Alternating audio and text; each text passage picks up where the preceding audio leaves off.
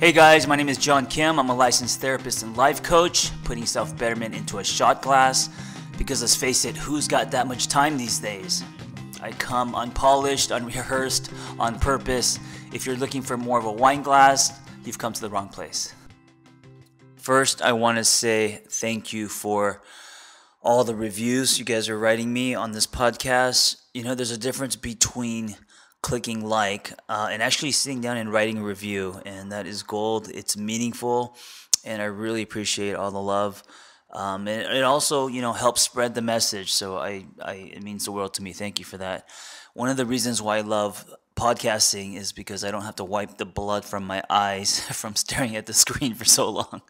If you're a writer, you know what I'm talking about.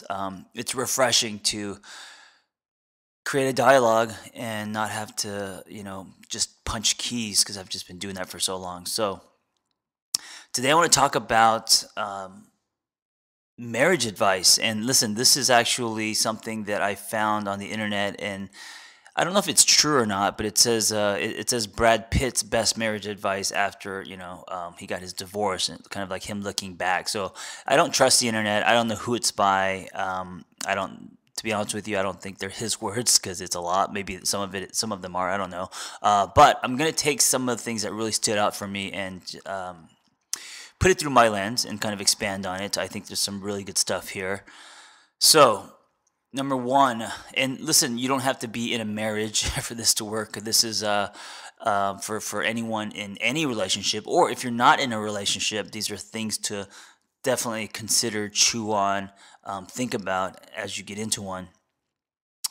And this article is angled toward men, but it's obviously it's for both genders.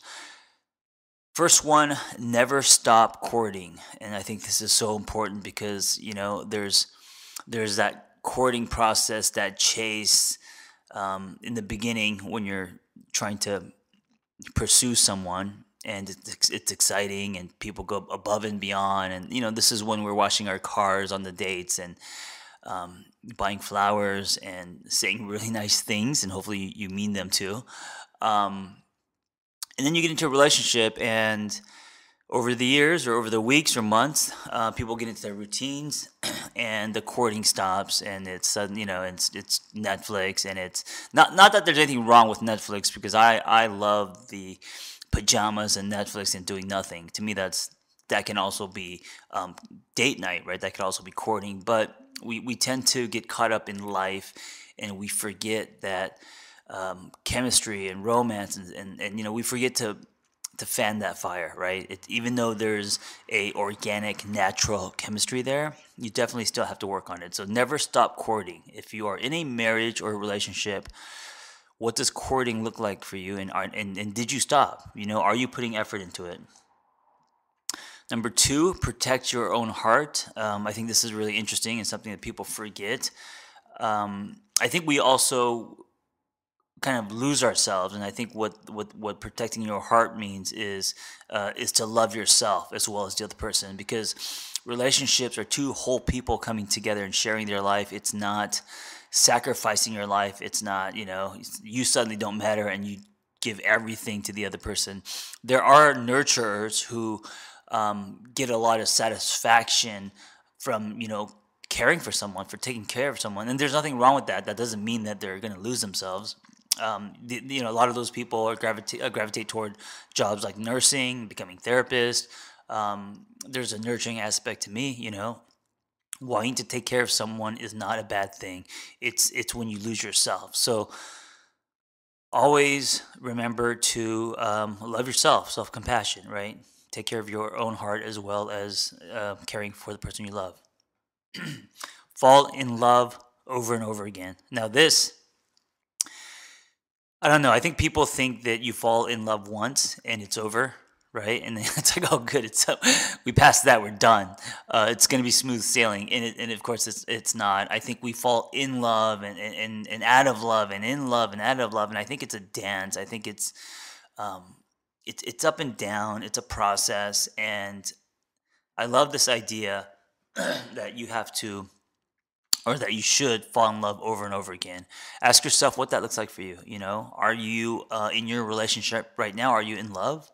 What would it look like to actually fall in love again? What would need to happen for that to happen? You know, what can you do on your side? Always see the best in, well, here it says her, but always see the best in the other person. I love this because we tend to, when we get into something comfortable, we tend to start finding all the things that are wrong with the person, right? And that's very easy to do. The shortcomings, the things that annoy you, right? The way they put the dishes away, all the things that when you were in love or when you were, with them in the beginning that you overlooked. So you should change that, as you're, 3 years deep, or if you're 10 years in or 5 years in, and the relationship is kind of, on cruise control, and the things that they're doing is really kind of annoying to you. It's time to start seeing the best in the person, and this takes effort. It doesn't come naturally. We don't just always walk around and hang out with people and always see the best in them, especially if we are in a relationship and we're getting to know them very well. We don't see the best in them. We naturally see the things that bother us. We naturally want to control, right? So instead, try to go the other way and try to see the best in someone. And that'll definitely contribute to um, falling in love again, seeing the best, seeing the parts in the person that you forgot about, right? They're still there. You're just not seeing them. And it's your job to start seeing them. This next one is, it's not your job to change or fix him or her. So, yeah. And here, let me add to that, it's not your job to make someone happy. And that's a huge one. I think that we, sorry, I'm losing my voice. We as individuals, when we're coming into a relationship, we have an obligation for our own happiness. And then listen, I'm not saying you have to do it alone. Hopefully, you're getting supported and encouragement, etc. But it is not the other person's job to make you happy. It's not the other person's job to fix you. We are all on our own journeys, and when we get into something, whether if it's a boyfriend girlfriend situation, or boyfriend boyfriend or girlfriend girlfriend, whatever. If it's that situation, or if you're dating, or if it's a marriage or whatever, it is not your job to fix people. And I don't even think people are broken. So like that term kind of bothers me, that you have to fix someone. People go through stages, people evolve, people go through turbulence, people learn about themselves, etc. And it's not your job to prevent that process. It's not your job to quote unquote fix that process. Again, it's also not your job to make someone happy, right? Especially at your own expense.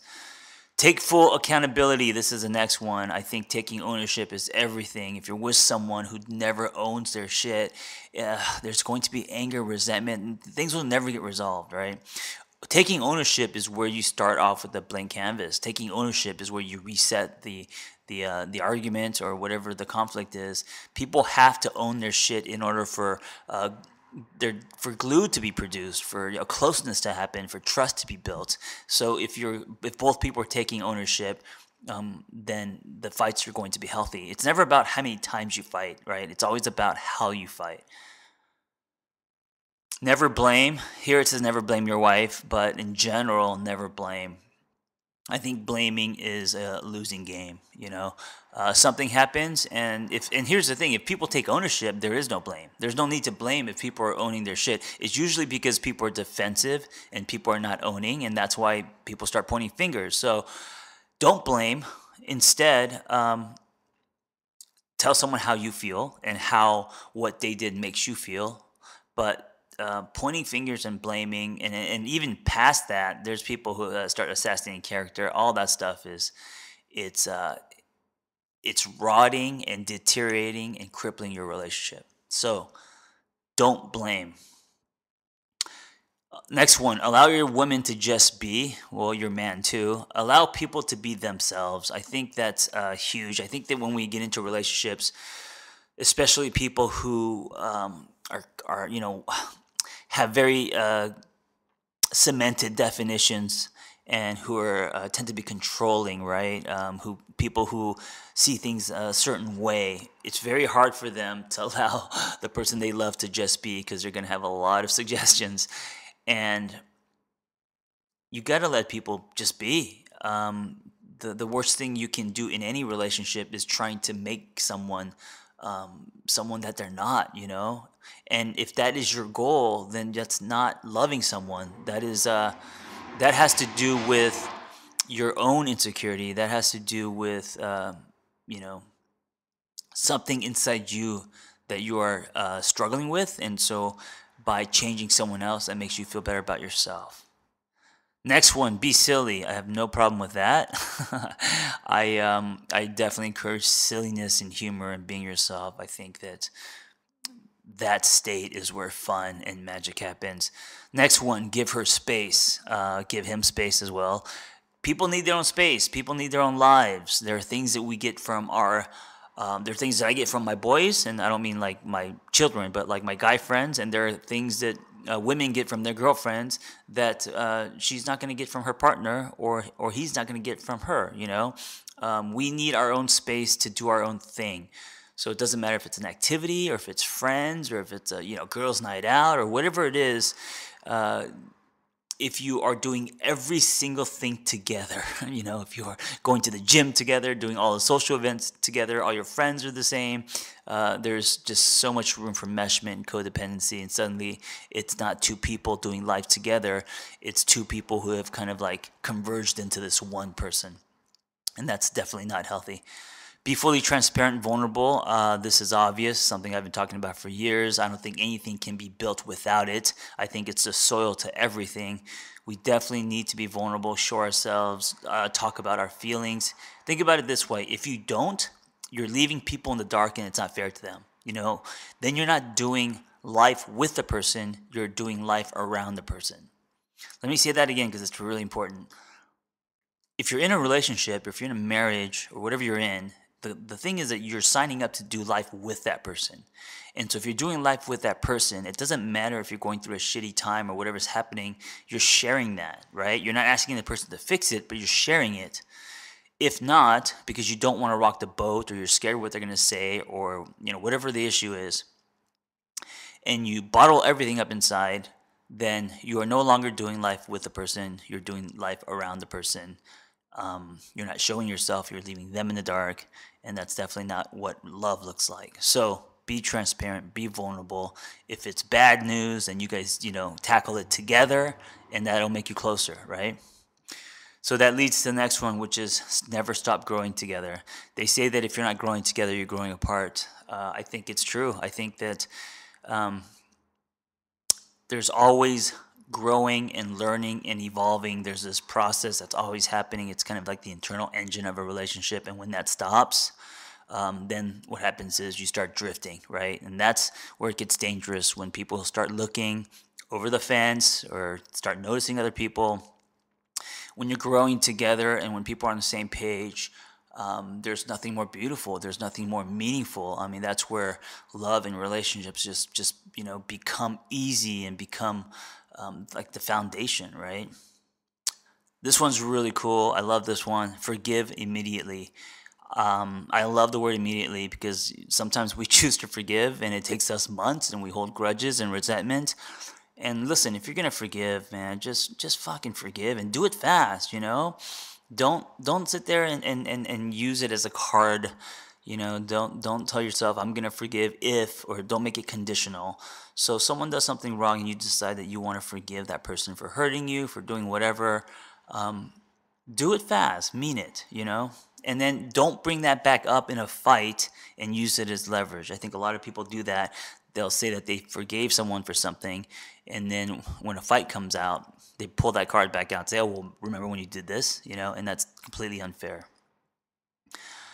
All right, that's it, guys. Those are some tips. I think they're pretty good tips. If you are in a relationship of any kind, remember to not make it about you, and remember um, to love hard, and to try to understand before trying to be understood. And everything I said in this podcast are important.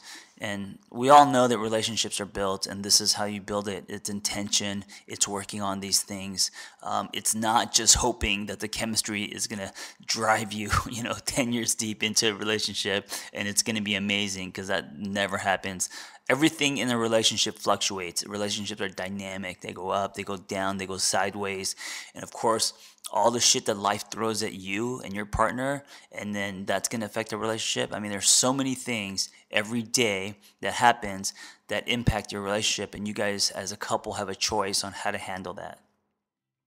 All right, guys, thanks for listening. Be well. Thanks for tuning in. I hope the dialogue was helpful. Listen, guys, if you want to be a life coach, just go to my website, theangrytherapist.com, and click on Life Coaching Training, and you'll find our Catalyst Intensive. There's only 2 things you need to be a life coach: a story, which everyone has, and a passion to help others.